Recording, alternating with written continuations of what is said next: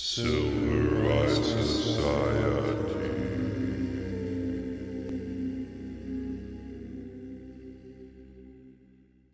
Welcome to another episode of Nietzsche Roulette, the online video game based in the Caribbean, where we can gamble on metaphysics. Am I right? That's the new intro. All right, let's start it up. Random number generating. Oh, and my co-host here is Salomé. Siboney. Say hello to the audience. Hello, audience. Welcome to Nietzsche Roulette, the podcast segment where we interpret quotes from Nietzsche and connect them to our modern-day tribulations, chaos, and catastrophes so that you may become wiser and more interesting to your friends and enemies. So let us begin.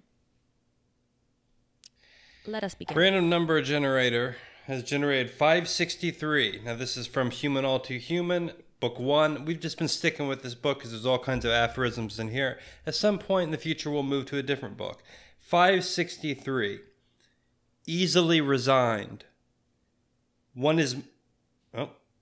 suffers little from disappointed wishes if one has trained one's imagination to blacken the past.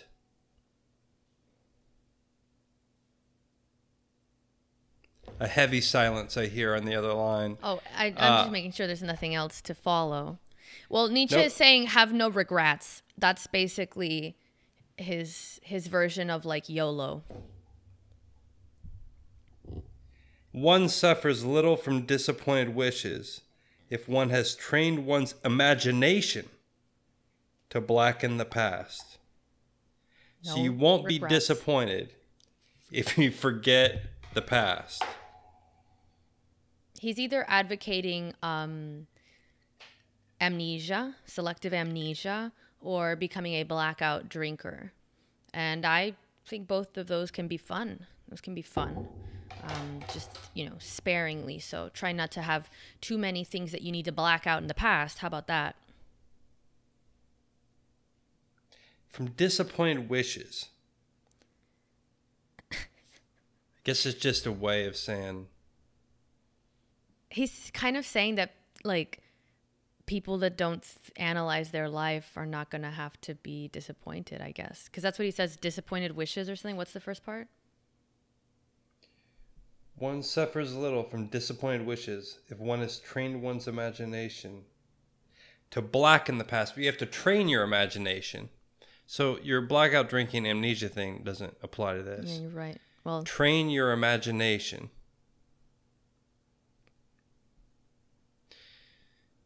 It's pretty clear. It's pretty clear what he's saying. I don't even think it needs to be translated. It's just straight up like, if you don't ruminate over the past and you catch yourself like a person that trains the mind does, which is, oh, there I go being like, oh, why did I do that? And I catch myself and I say, nope, we are not going to feel shame as we try to go to bed over that one time that I mispronounced the word in the spelling bee on the stage in 7th grade.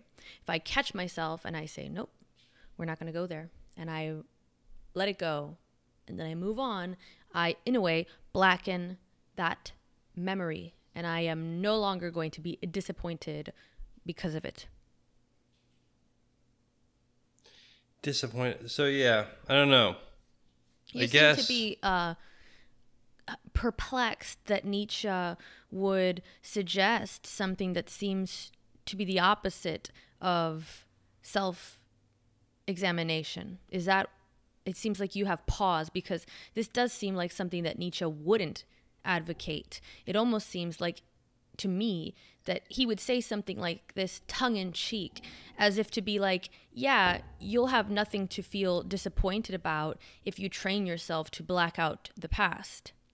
As if kind of a little bit with a barb in that, implying that someone that wants to be never disappointed in their life would have to black out their past. Well, it just doesn't really, I'm not really sure. Because, okay, assume that your interpretation is correct. You're still going to be disappointed in the future. So you're just going to have to constantly keep forgetting every day that you exist unless you live a perfect life or whatever. which then would forestall your ability to plan the future at all. I mean, it seems a little bit like, I mean, we covered the film, what was it called? Johnny Mnemonic or whatever? It wasn't that. It was, what's the fucking Memento? Memento. That guy Memento. You said it the way I kept saying it. Memento. Yeah. Memento. That movie with, what is the actor? I don't know. Keanu Reeves. Blacked out. He just that didn't. Fast. No, it's not Keanu Reeves. I know, that's what I'm joking about it. I wonder if Keanu Reeves suffers little from disappointed wishes. I don't think he does. I don't think he suffers too much from disappointed wishes. He seems like a fairly okay, chilling guy. He's going about life in a fairly chill manner. He seems like a person that possibly in the future will commit suicide, and then it will like stun people for 12 hours or however long they care. But I mean, every now and then you get one of those. You get one of those you didn't see coming from left field. Well, and if you bet on celebrities, then your betting odds go up. I think tragic ends tend to follow around fame and power and money. So it's a good bet. Anyway, back to Nietzsche. So what do you say? Do you advocate blacking out the past? I think that this is not meant to be taken directly. I think that if I know Nietzsche, and I do, I love Nietzsche. As well as I do. Silence. You don't even understand him right now. What are you talking about? You don't. I do. I don't think he's actually meaning this in a proscriptive way. I think that because of the conclusion you just made, which is that would be a life where you can never really go forward planning anything and that you have to forget everything that you've done, I don't think Nietzsche would advocate something like that. So I feel like this is kind of these things that, if you wanted to avoid disappointment, you would have to do this, but then look at how silly and unpleasant that would be. Thus, don't be the person that wants to avoid all disappointment in their past. Are you disappointed in your past, Justin? This isn't a fucking tell-all talk show. You get so mad if anybody asks you a personal I don't talk question. No one.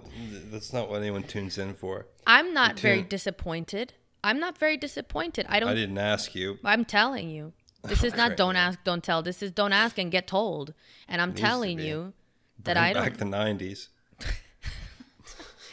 I'm telling you that I don't really feel that much disappointment, even though I have plenty of things that I could choose to be disappointed about, feeling behind on things, whatever mistakes, not figuring things out earlier and doing things earlier. If I had started blogging when I said I was going to start blogging, I'd be a fucking millionaire right now. Okay. Do you think I don't think about that sometimes? Like, oh wow, if I actually did that thing when I had thought about doing it, I'd be swimming Scrooge McDuck style in blog money right now. I could be disappointed in that, but I'm not, because I choose not to look at it that way. Instead, I choose. You failed to black in the past because you've told me that exact same gripe. Like a decade ago, you told me that same thing. You're like, if I had only started blogging it's true. Back when blogosphere began or whatever. So you clearly haven't. I'm not gotten over. But I'm not blackening the past, you fool. That's exactly the thing. He says you're supposed to. He's not saying that. He's not saying you're supposed to. He's saying if you wanted to avoid disappointment. But here's the other way is to just be like, yeah, I didn't do that. That, would have been better if I did, perhaps. But then just letting it go. Now, I don't have to blacken my past because I don't feel the need to escape from any disappointments from it. I just let it be what it is. Let it be, as some of the great minds, the only great minds that have come out of England once said. All right. Well, I'm disappointed in this episode, to be honest with you. I don't like this aphorism particularly. I don't think you understand it. No, I understand it. It seems a little too simplistic for me, honestly, Friedrich Nietzsche. But I mean, it's a one-sentence thing. It's number 563 in the book. He's probably getting tired. And I get it. It's also earlier Nietzsche, this thing. And I understand it. I'm fine with it. I think you're don't wrong. imagine. Don't lose yourself in imaginings. I think you're wrong. I think you're taking it at face value, and I think it's not meant to be taken at face value because it's so contradictory to Nietzsche's usual line of thinking that I think it is meant to like kind of exemplify a flawed line of thought. I don't think it's prescriptive, and that's why I think you don't understand it. So you're saying he's saying do the opposite? Yeah. You're wrong. I'm more right than you. You don't understand anything. At least I have a theory. Yeah, it's the wrong theory, though. I mean, anyone can come up with something that's just wrong and say it, as the internet has proven. All right. Well, I would say that, no, I think that he does believe in just forgetting about the past and continuing to move forward. That's what the Ubermensch would do.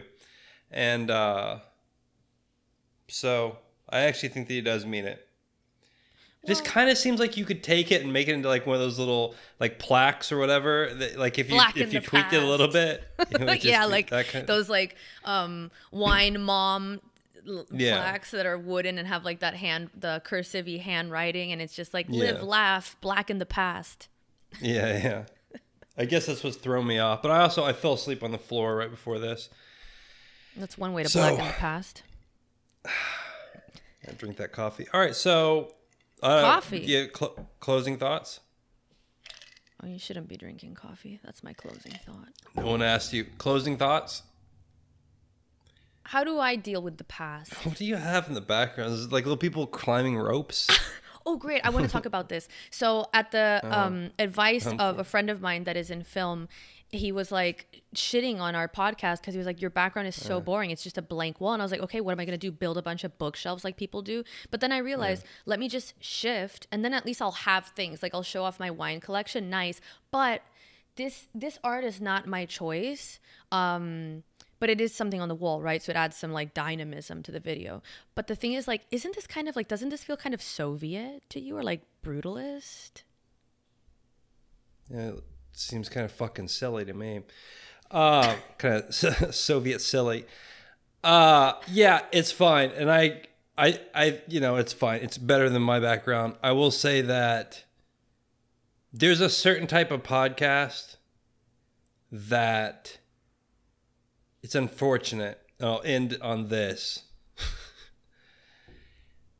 Certain podcasts, you can tell they're for real. Or they're not for real. And the ones you can tell, I don't want to say anything, I don't want to cast any aspersions, but some people have it looks like, well,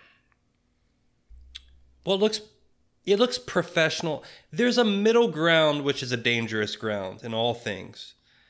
And so there's some podcasts that look like they're trying to approach television production levels, but they don't really have a set designer. And so what happens is it'll be a guy talking about whatever it is.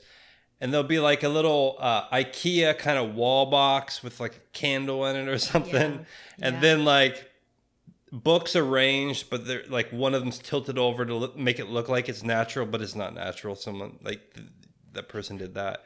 And I reject that. It is artifice. It's the worst kind of artifice because it's not even, it's artifice that tries not to be artifice, which is the worst kind of artifice. Like either be completely false or be real. It's that middle ground that you're talking about. It's artifice that tries to fool you. And I won't be fooled by artifice. Well, I think we'll just end it there. And I will, this one was called Easily Resigned, and I easily resigned this match of Nietzsche Roulette. I just feel like I really untermenscht it. Yeah, so we need to come up with Nietzschean terms for the game show. Yeah. You either Ubermensch it, or I don't know if Unter is that. I don't know if that's the one for small man, but it sounds like it would be. I hope like it is. Untermensch it is really good. Or last manned it, whatever. Yeah, anyway, it. Okay, listen. Sign us out. Yeah, I am. I will. Silver Eye members, it's really important that you give us your feedback. Do you think that this background looks Soviet and or brutalist? I really want to know, should I go back to the stark white wall, or do you like this little bit of pizzazz in the background? Let your voice be heard. But before you do that, make sure you're subscribed. Subscribe to the Silver Eye Society. Like this little video. It's a meaningful gesture. If you really want to get crazy with it, you really want to make my day, you could leave a review on Spotify or Apple and be like, I fucking love this podcast. They tell me the secrets of the universe. Something like that. I will give you the creative freedom to choose your words. And see you on the next episode of the Silver Eye Society.